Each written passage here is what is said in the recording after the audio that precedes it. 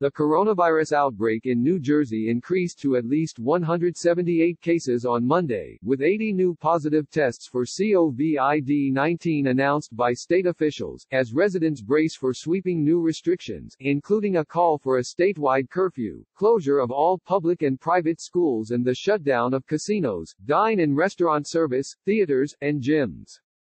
The cases include 2 deaths.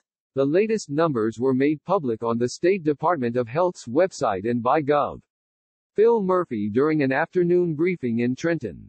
Murphy also announced plans to mobilize New Jersey's National Guard for the coronavirus response. New Jersey's 2 coronavirus deaths are linked, state officials have said. A religious education teacher from Freehold, Rita Fusco Jackson, who was in her 50s, died on Thursday. Her death is connected to the death of John Brennan, a horse trainer who lived in Little Ferry. Like Brennan, Fusco Jackson's family was involved in harness horse racing, and the 2 deaths were connected through a family gathering in Monmouth County. The age range for the new cases is 5-year-old to 93 years old, marking the first known pediatric case in the state, according to Department of Health Commissioner Judy Persichilli. It's the youngest child affected, Persichilli said. And that child is home. The majority are hospitalized or have been hospitalized, Persichilli said of the state's 178 cases. The county-by-county list of cases released by the state Monday includes. The counties were not identified for 2 of the new cases. As the cases continue to spike, Persichilli said Monday she doesn't believe the state has hit the surge mark. We can expect several more weeks of significant activity, she said.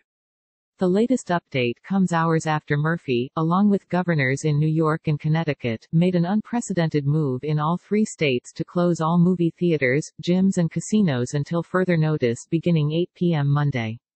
Restaurants and bars will be allowed to offer takeout and delivery for the foreseeable future, though dining rooms will be closed indefinitely, starting at 8 p.m. Monday. There are now coronavirus cases in 14 of 21 counties in New Jersey. Bergen County has the most coronavirus cases with 61, according to the state.